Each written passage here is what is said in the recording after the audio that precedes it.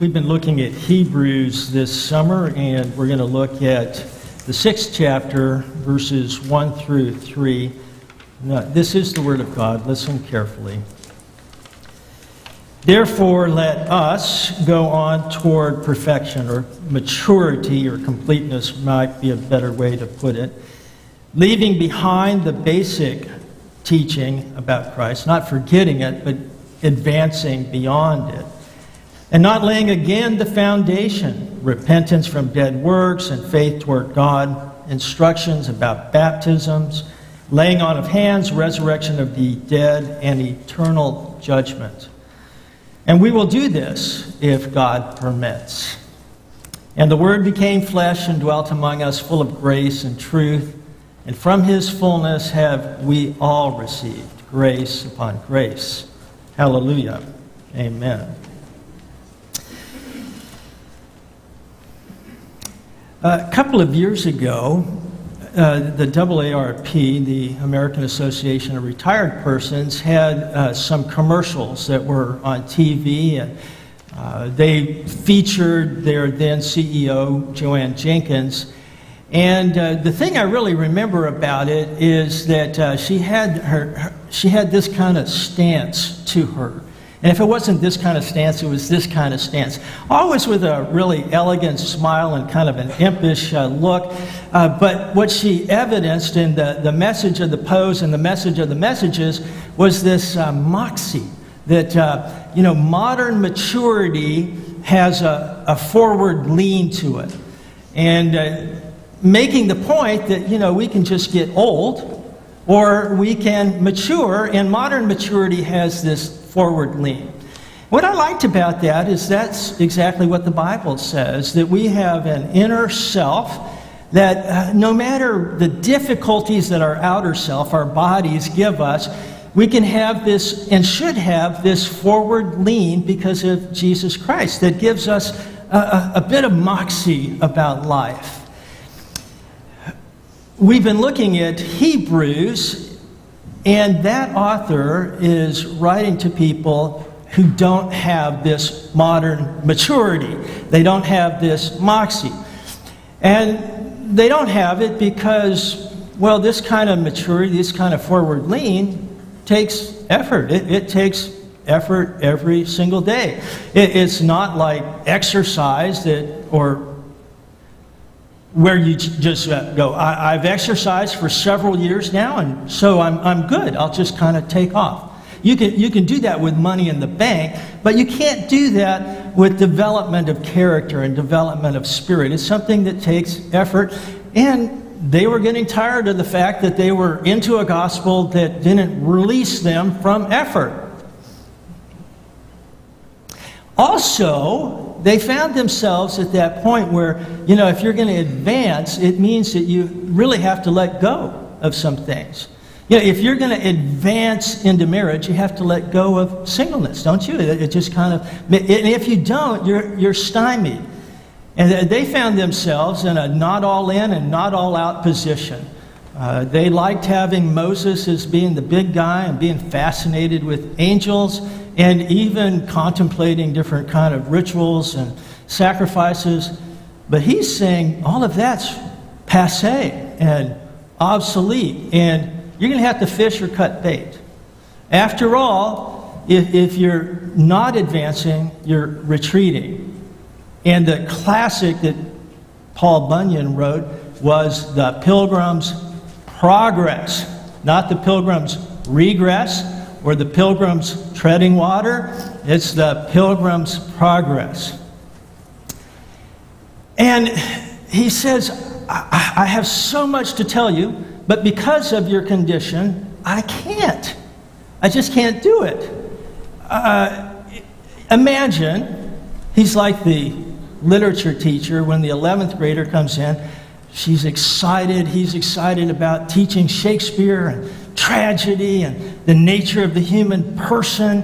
And the students start to read, and they're halting, trying to form the vowels and consonants, and they're going duh, duh, g, z, to store. You think, boy, if they're down there, we're dealing with mechanics. We can't pass through that to these grand visions that literacy and reading and literature provides. And that's what he's saying, is that they don't have the mechanics down. And this points out that the Christian life is one that does have ABCs, that we work at and gain a fluency and pass through to greater visions of meaning about the world and our life. But if we're stuck at the ABCs, we're really stuck about being able to move about freely and adeptly and maturely. And this conversation is in a basket that says that the Christian life is a practiced life. It's one in which there's actual knowledge to be gained, and there are actual skills to be practiced so you get better. There's application. It's not unlike saying you want to go to dental school and that you indwell a tradition of knowledge and you learn names for the teeth and procedures, and you're given a bag, the medical doctor bag that has the little mirror in it and the probe, and you figure out how to use those and do. This is what the Christian life is like. And this may become as a surprise, because a lot of times what we're told is, the Christian life is just saying Jesus, and then when you die, you're good.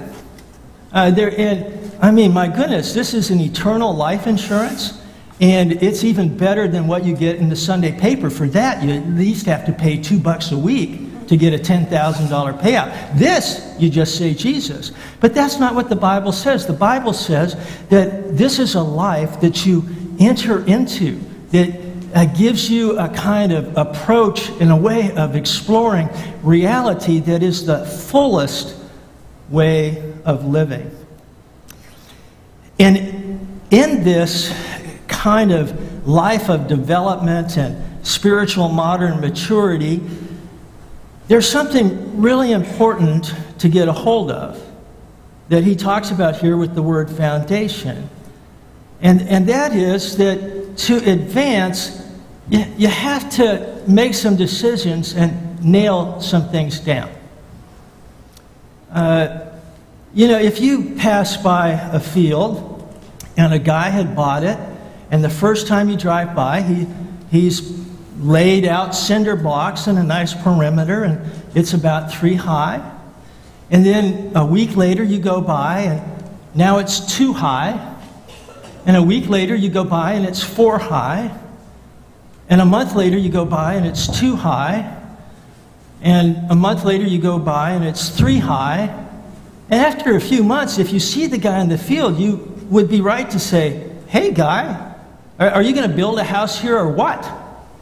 But as long as he keeps laying cinder blocks and peeling cinder blocks off, he can't get on to build a house. And how that applies to you and me is, like, look at Jesus. Is he God or is he not? But don't rehash it every year, because you're not going to advance. You're not going to build a house. Did he rise from the dead? Is the evidence there or is it not? Figure it out. Move along. Is he the best person to follow with your life? Don't follow him for 1 year and then Oprah the next, and then Dr. Phil the next, and then go back to Jesus. You see, you're never going to get a modern Christian mature life built that way. These are just the facts of Christian life that are there hidden, not so hidden, in what the author of Hebrews is telling us. And he says, I'd like to go on to other things, but in fact, I think I'm going to have to go over some basics. And he just ticks them off, and it feels to me, does it feel to you like he just ticks them off an offhand way. It's like, for example, we're going to have to go back to repentance of dead works and faith in God and resurrection and laying on of hands. And I don't think he was thinking it was going to be an exhaustive list. And you could go to other places where maybe there's a different kind of list. And if you and I had a blackboard here today, we could say, well, what do you think the ABCs are? I was working on the session agenda last night, and in my report, one of the things I said was, it's coming up where we're going to have to train elders again. And what do you think we should be training them in? How should we be doing that? And it struck me that you could say, well, let's train them in making sure they got the ABCs, right? And now, for those of you who said you are going to stand in nomination, this might be daunting to you, like, oh no, they're going to ask me about the ABCs. But given the passage by Rice, don't you think that would be sort of a good thing to have us know, especially elders know, what the ABCs of the faith are? And so we're going to look at the ABCs ever so quickly this morning and realize that it's not an exhaustive list. It's not the only list, and there's more we could say about it all. But these are some of the things this author, just in an offhand way, says, if you're a Christian, you should have some kind of handle on this. It doesn't have to be a perfect handle, but some kind of handle on it. And he doesn't want to retreat. He doesn't want to go back. So we can't label this sermon back to the basics. We're going to label it forward to the basics. And the first thing he says is repentance from dead works and faith in God. Repentance. Now, if you're like me, and most of the people I've been exposed to in my lifetime in this culture, we think of repentance as feeling sorry. I'm really sorry. And that's part of it, but it's just a microscopic part of it. The word is often talked about in sermons about repentance as metanoia. That's the Greek word. Noia is the word for mind, meta for change. So you say, well, change your mind. But a mind is something you think with. And the way I like to put it is it's rethinking your plan for life in the light of Jesus Christ. Rethinking your plan for life in the light of Jesus Christ. Now, there are businesses that have plans, right? Business plans. And if you have a business plan pre-computer age, and then the computer arrives, do you think it's a good idea to rethink your business plan in the light of computers? Or the internet arrives, you think it'd be a good idea to rethink your plan in the light of the internet? Well, that's what he's saying is rethink your life plan about the nature of reality and what your priorities should be, because Jesus appeared. And he claimed to be God. And all the ancient promises were fulfilled in him. And if that's so, what are the personal consequences of that for you?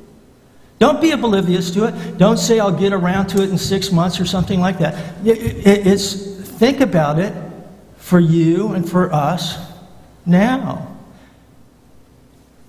And rethink it particularly with respect to dead works. Now, dead works are anything that has to do with us on our own, because we're all going to die, and the Bible says those who labor without the Lord labor in vain. And so whatever we just do on our own has got a finite terminus to it. It's dead. It's not going to last. But we were built to do things with God, the living God, and that's how things, including ourselves, can be alive.